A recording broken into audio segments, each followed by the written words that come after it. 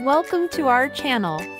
In this video, we will do 3 types of listening questions, which are fill in the blanks, multiple choice questions, and summary completion.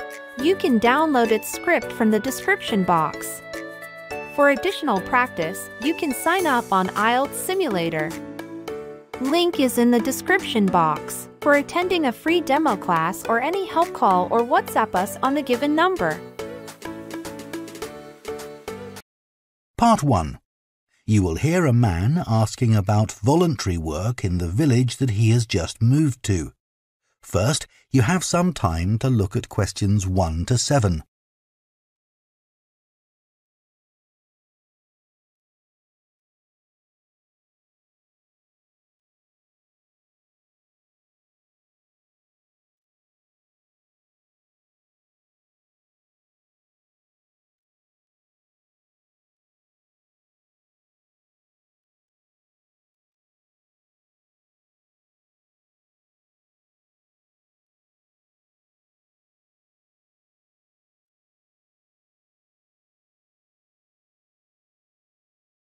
Now listen carefully and answer questions 1 to 7.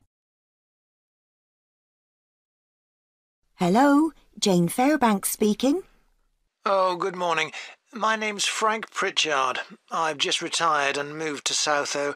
I'd like to become a volunteer, and I gather you coordinate voluntary work in the village? That's right. What sort of thing could I do? Well, we need help with the village library. We borrow books from the town library, and individuals also donate them. So one thing you could do is get involved in collecting them, if you've got a car, that is. Yes, that's no problem. The times are pretty flexible, so we can arrange it to suit you. Oh, another thing is the records that we keep of the books we're given, and those we borrow and need to return to the town library. It would be very useful to have another person to help keep them up to date. Right. I'm used to working on a computer. I presume they're computerized? Oh, yes. Is the library purpose-built? I haven't noticed it when I've walked around the village. No, we simply have the use of a room in the village hall. The West Room. It's on the left as you go in. Oh, I must go and have a look inside the hall. Yes, it's a nice building. Do you run a lunch club in the village for elderly people? I know a lot of places do. Yes, we have a very successful club. I could help with transport, if that's of any use. Oh, definitely. People come to the club from neighbouring villages, and we're always in need of more drivers. And does the club have groups that focus on a particular hobby too? I could get involved in 1 or 2, particularly if there are any art groups. Excellent. I'll find out where we need help and get back to you. Fine. What about help for individual residents? Do you arrange that at all? Yes, we do it as a one-off. Oh, in fact, there's Mrs Carroll. She needs a lift to the hospital next week, and we're struggling to find someone. When's her appointment? On Tuesday. It would take the whole morning. I could do that? Oh, that would be great. Thank you. And also next week, we're arranging to have some work done to Mr Salisbury's house before he moves, as he isn't healthy enough to do it himself. We've got some people to decorate his kitchen, but if you could do some weeding in his garden, that would be wonderful. OK, I'd enjoy that. And presumably the day and time are flexible? Oh, yes. Just say when would suit you best, and we'll let Mr Salisbury know. Good. Before you hear the rest of the conversation, you have some time to look at questions 8 to 10.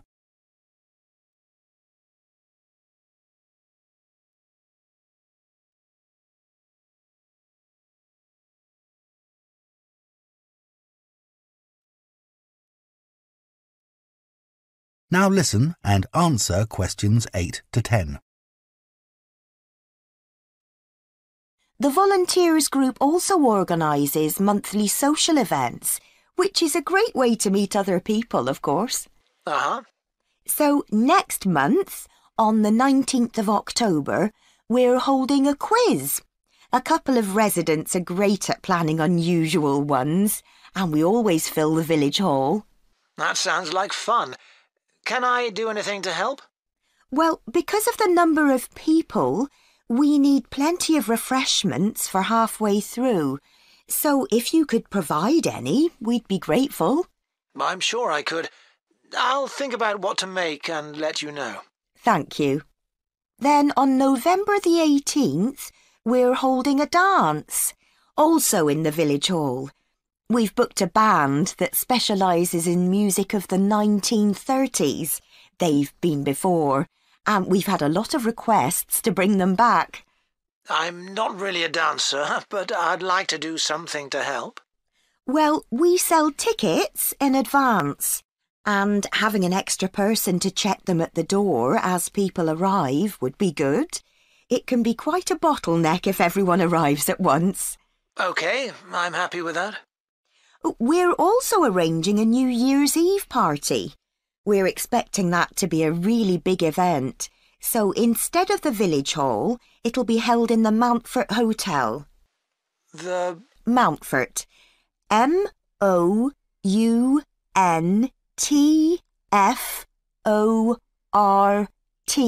Hotel. It isn't in Southoe itself, but it's only a couple of miles away. The hotel will be providing dinner, and we've booked a band. The one thing we haven't got yet is a poster. That isn't something you could do by any chance, is it? Well, actually, yes. Before I retired, I was a graphic designer, so that's right up my street. Oh, perfect. I'll give you the details, and then perhaps you could send me a draft? Of course. That is the end of Part 1. Part 2. You will hear a guide at a tourist attraction called Oniton Hall talking to a group of visitors. First, you have some time to look at questions 11 to 14.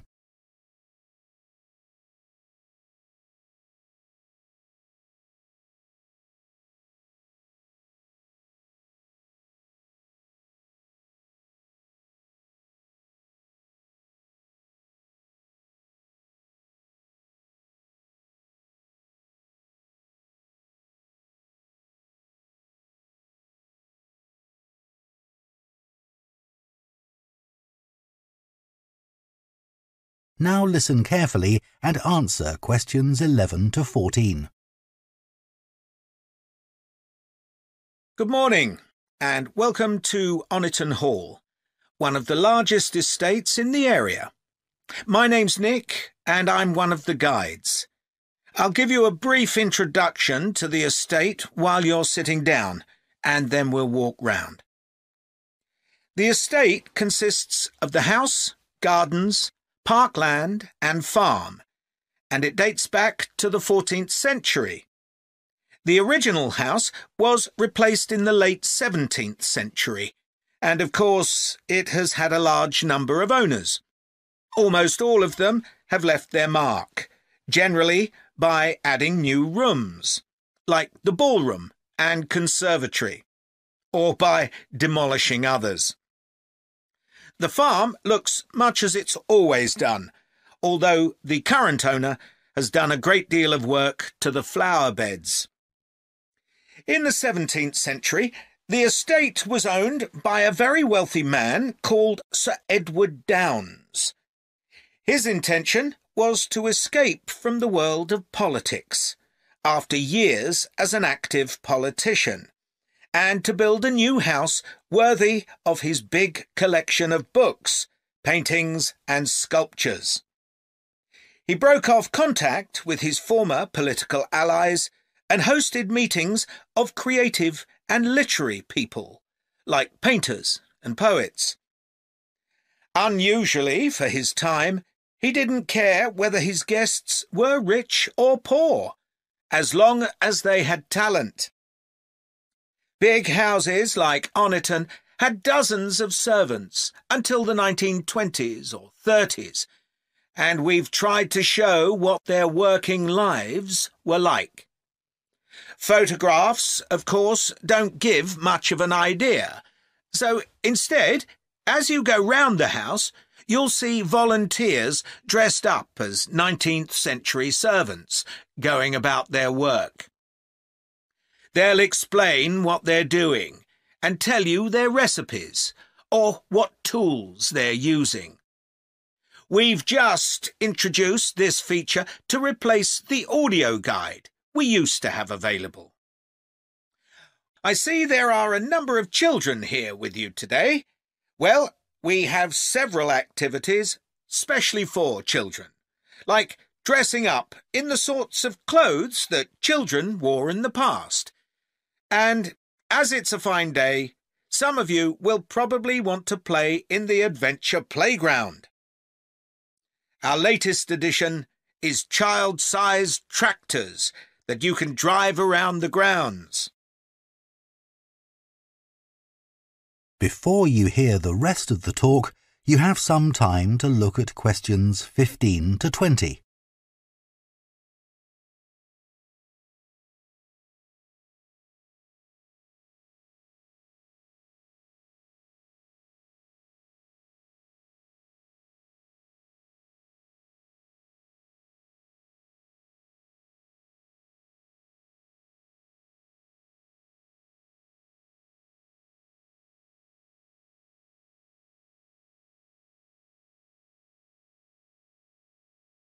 Now listen and answer questions 15 to 20. We'll also be going into the farm that's part of the estate, where there's plenty to do. Most of the buildings date from the 18th century, so you can really step back into an agricultural past. Until recently, the dairy was where milk from the cows was turned into cheese. It's now the place to go for lunch, or afternoon tea, or just a cup of coffee and a slice of homemade cake. The big stone building that dominates the farm is the large barn, and in here is our collection of agricultural tools. These were used in the past to plough the earth, sow seeds, make gates, and much more. There's a small barn, also made of stone, where you can groom the donkeys and horses to keep their coats clean. They really seem to enjoy having it done, and children love grooming them. The horses no longer live in the stables, which instead is the place to go to buy gifts, books, our own jams and pickles, and clothes and blankets made of wool from our sheep. Outside the shed, which is the only brick building, you can climb into a horse-drawn carriage for a lovely, relaxing tour of the park and farm. The carriages are well over 100 years old. And finally, the parkland, which was laid out in the 18th century with a lake and trees that are now well established. You'll see types of cattle and sheep that are hardly ever found on farms these days. We're helping to preserve them, to stop their numbers falling further. OK, well, if you'd like to come with me, we will start. That is the end of Part 2. Part 3. You will hear 2 theatre studies students discussing stage and screen performances of Shakespeare's play Romeo and Juliet. First, you have some time to look at questions 21 and 22.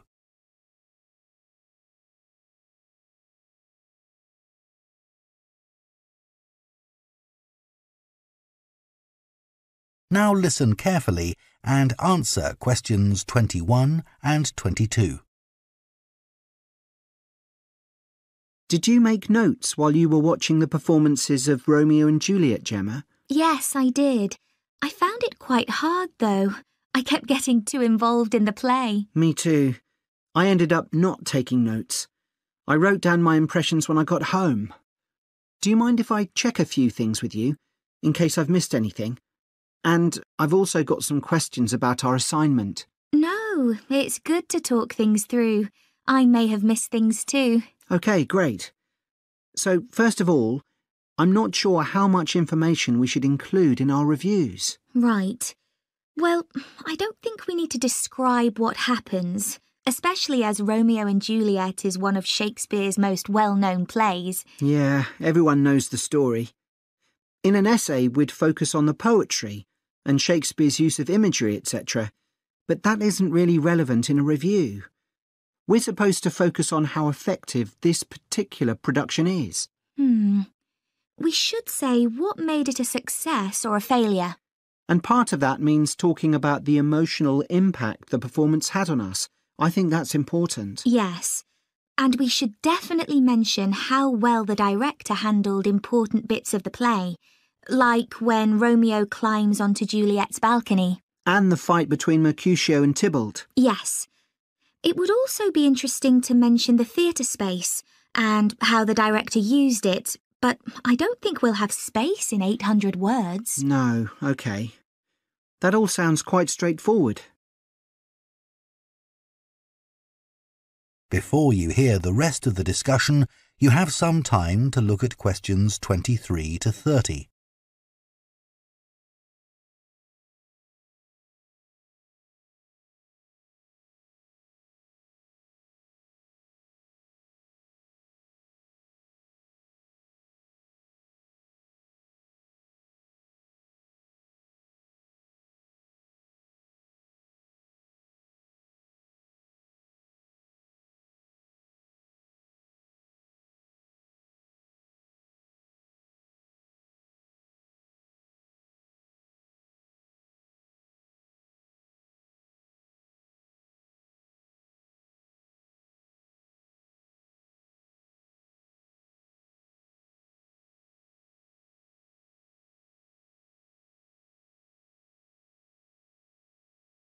Now listen and answer questions 23 to 30.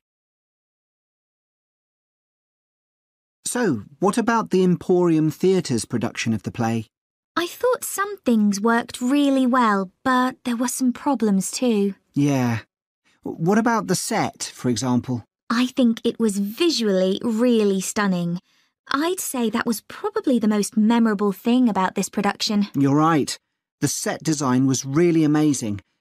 But actually, I have seen similar ideas used in other productions. What about the lighting? Some of the scenes were so dimly lit, it was quite hard to see. I didn't dislike it. It helped to change the mood of the quieter scenes. That's a good point.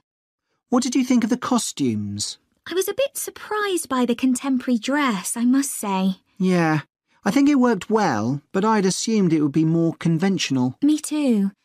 I liked the music at the beginning, and I thought the musicians were brilliant, but I thought they were wasted because the music didn't have much impact in Acts 2 and 3. Yes, that was a shame.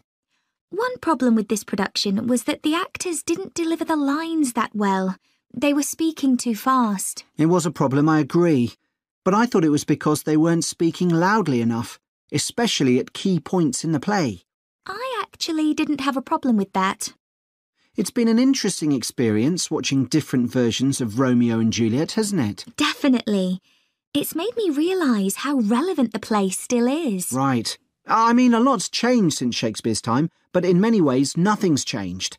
There are always disagreements and tension between teenagers and their parents. Yes, that's something all young people can relate to, more than the violence and the extreme emotions in the play. How did you find watching it in translation? Really interesting. I expected to find it more challenging, but I could follow the story pretty well. I stopped worrying about not being able to understand all the words and focused on the actors' expressions. The ending was pretty powerful. Yes, that somehow intensified the emotion for me. Did you know Shakespeare's been translated into more languages than any other writer? What's the reason for his international appeal, do you think? I was reading that it's because his plays are about basic themes that people everywhere are familiar with. Yeah, and they can also be understood on different levels, The characters have such depth. Right, which allows directors to experiment and find new angles. That's really important because... That is the end of Part 3. Part 4. You will hear a lecturer on a languages course talking about the impact of digital technology on Icelandic, the native language of Iceland. First, you have some time to look at questions 31 to 40.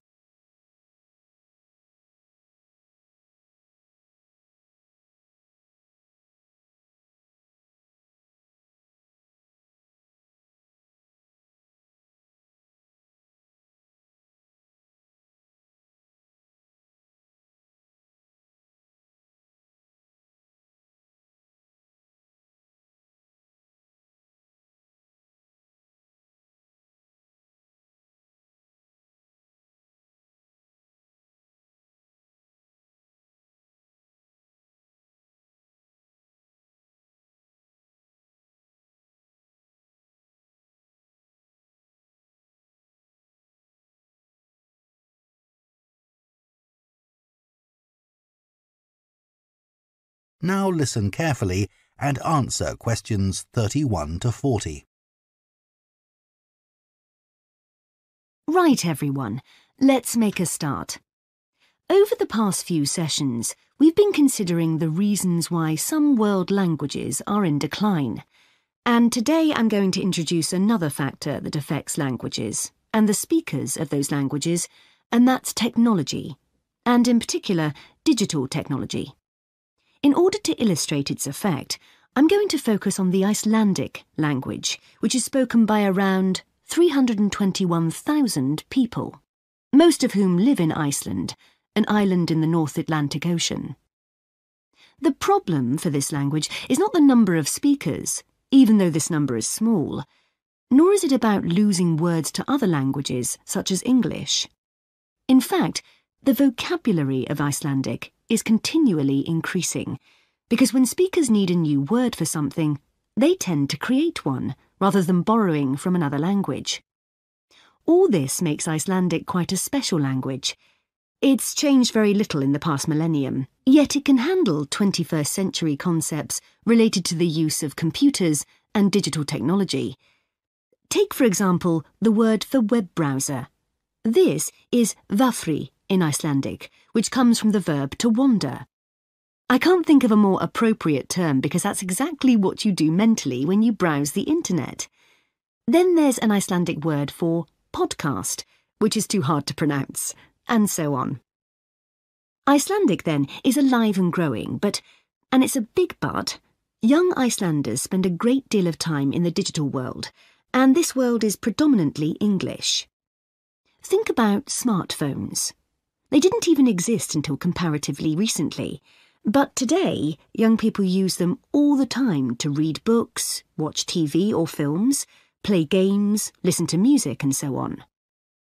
Obviously, this is a good thing in many respects because it promotes their bilingual skills, but the extent of the influence of English in the virtual world is staggering, and it's all happening really fast.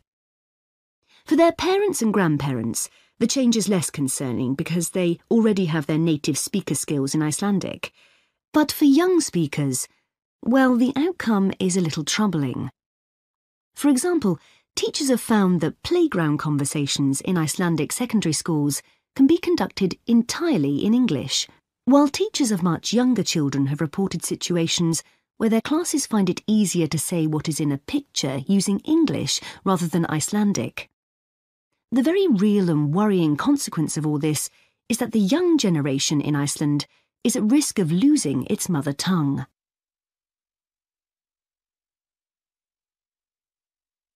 Of course, this is happening to other European languages too. But while internet companies might be willing to offer, say, French options in their systems, it's much harder for them to justify the expense of doing the same for a language that has a population the size of a French town, such as Nice. The other drawback of Icelandic is the grammar, which is significantly more complex than in most languages. At the moment, the tech giants are simply not interested in tackling this.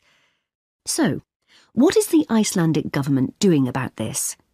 Well, large sums of money are being allocated to a language technology fund that it is hoped will lead to the development of Icelandic-sourced apps and other social media and digital systems. But clearly this is going to be an uphill struggle. On the positive side, they know that Icelandic is still the official language of education and government. It has survived for well over 1,000 years, and the experts predict that its future in this nation-state is sound and will continue to be so. However, there's no doubt that it's becoming an inevitable second choice in young people's lives. This raises important questions. When you consider how much of the past is tied up in a language, will young Icelanders lose their sense of their own identity? Another issue that concerns the government of Iceland is this. If children are learning 2 languages through different routes, neither of which they are fully fluent in, will they be able to express themselves properly? That is the end of part 4.